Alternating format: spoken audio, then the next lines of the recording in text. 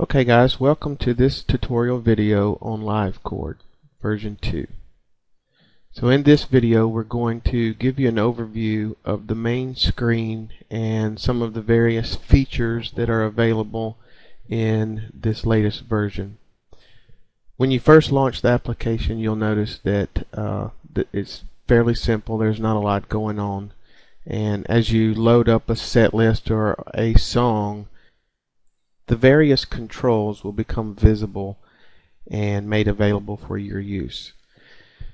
So this is the main screen that is used to control which chord chart is visible. It's also the screen where you will create your chord charts or create your set list or send communication to your various team members.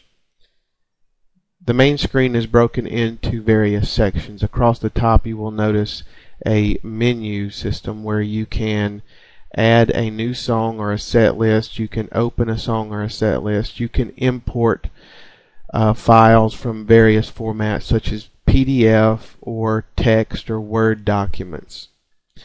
You can also close the song or set list that is open, and the Save As menu will allow you to save your song as a PDF, a text document, or a liveChord song file.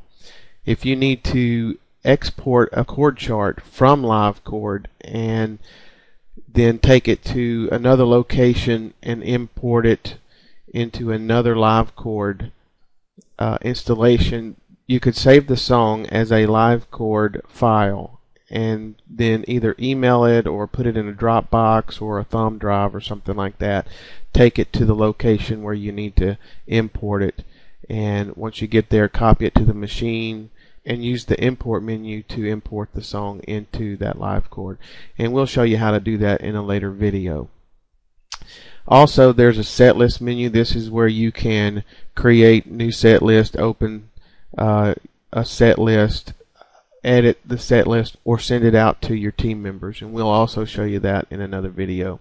The Tools menu allows you access to the Team Manager, which is where you can maintain the contact information for all of your team members. We will cover this feature in a later video.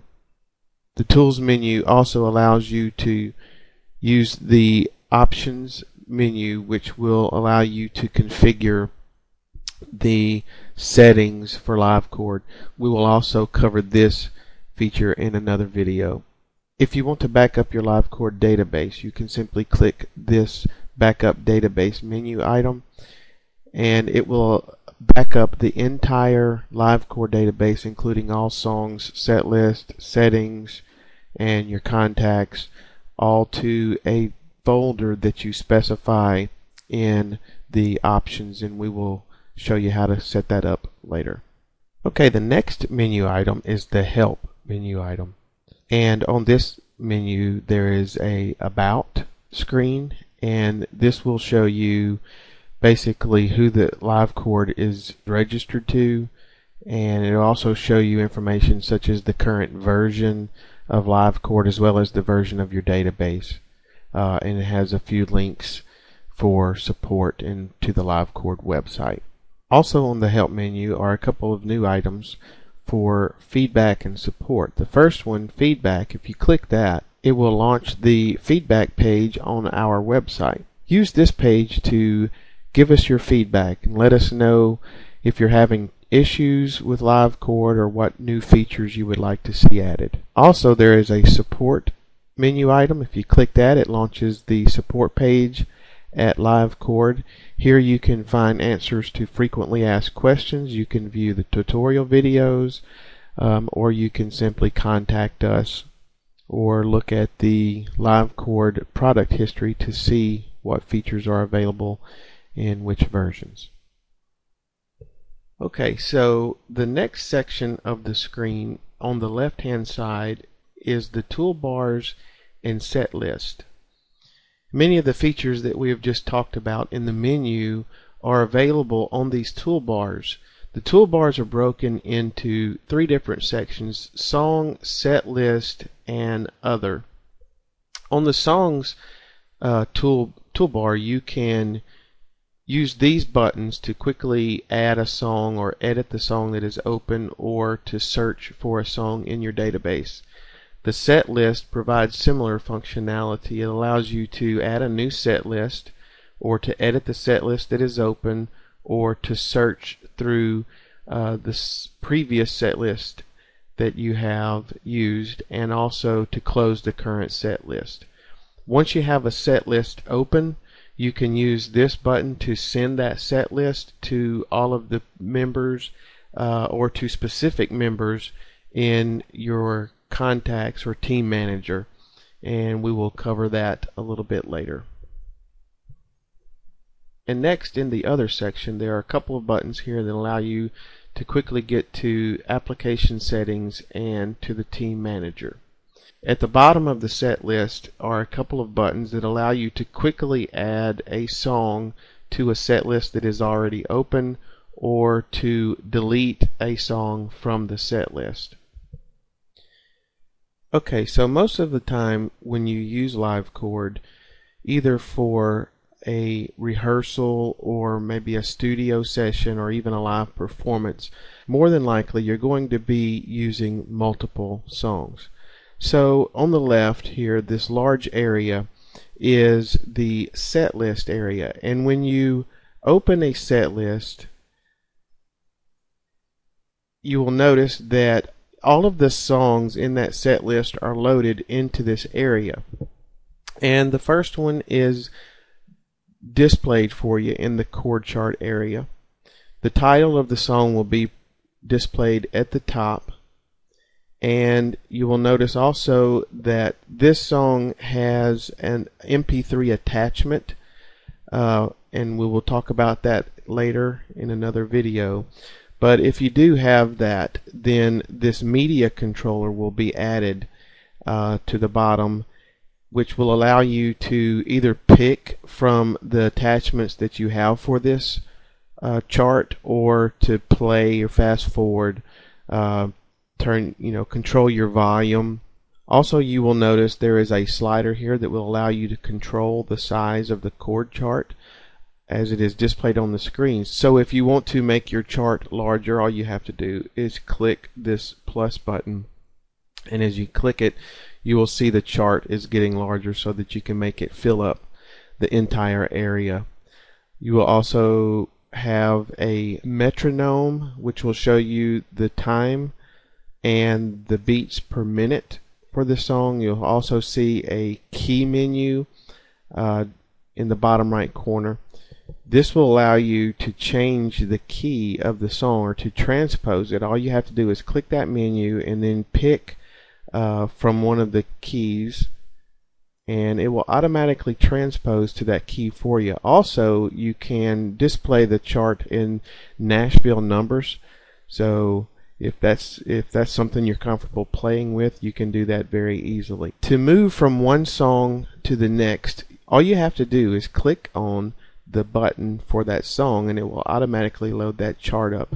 These songs that I have in here are just kind of templates, just to show you where the songs would be, so there's actually no chart out there.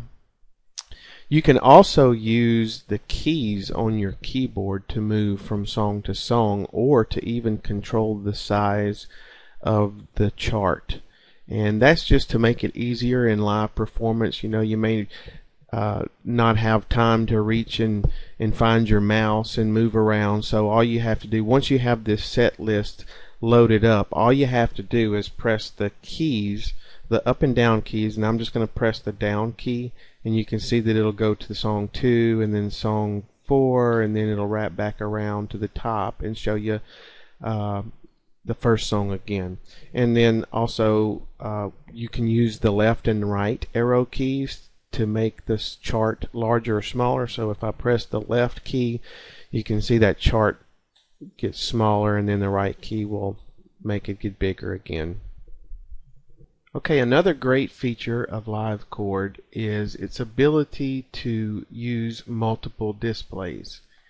This feature is something that is built into Microsoft Windows. If your computer has multiple display outputs, either through an internal dual head display card or an external USB to VGA or HDMI video display unit, then liveChord can detect those, and it can actually use those to display different things on the different displays.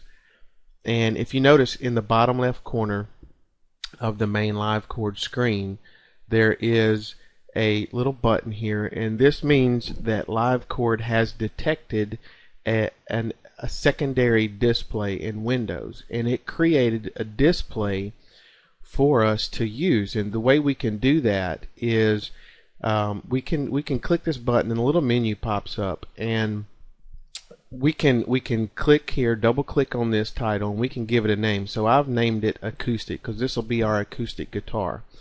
And the good thing about this is a lot of times your acoustic guitar player may use a capo, which means he would be playing in a different key from the rest of the band.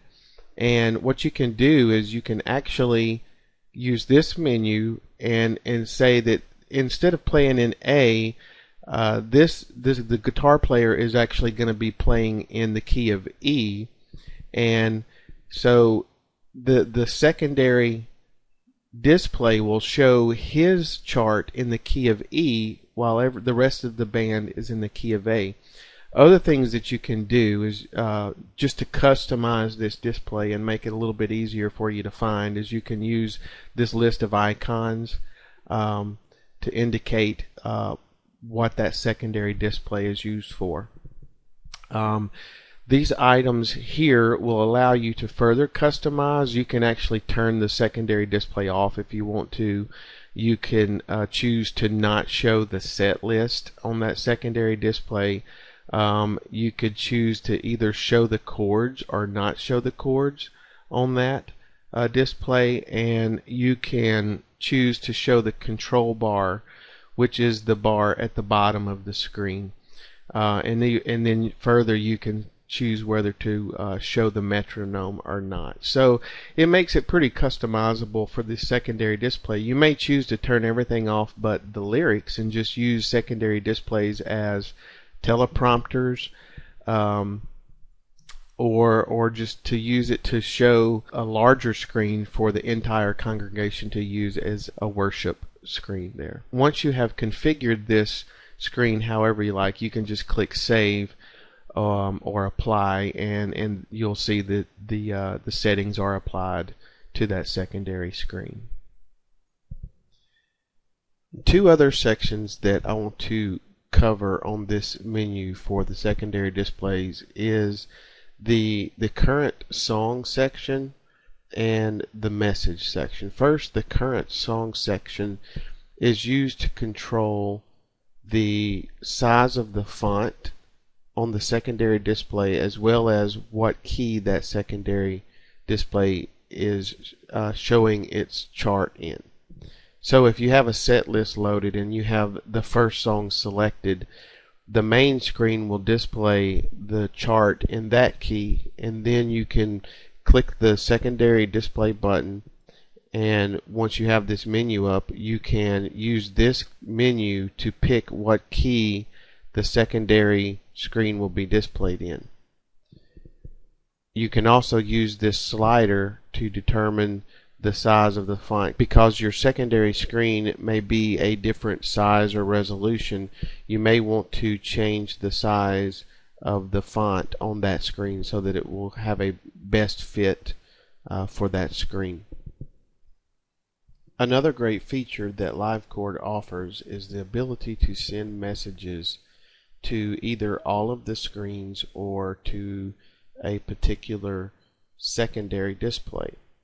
To send a message to a secondary display, all you have to do is from this menu enter your message into this text box and click the send button.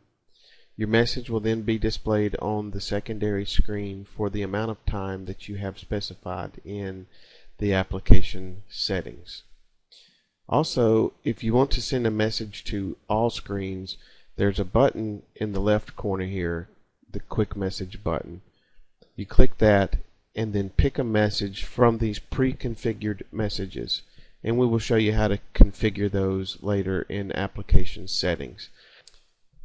Okay, that's all for this video. Thanks for watching, and check back at liveChord.com for more tutorials.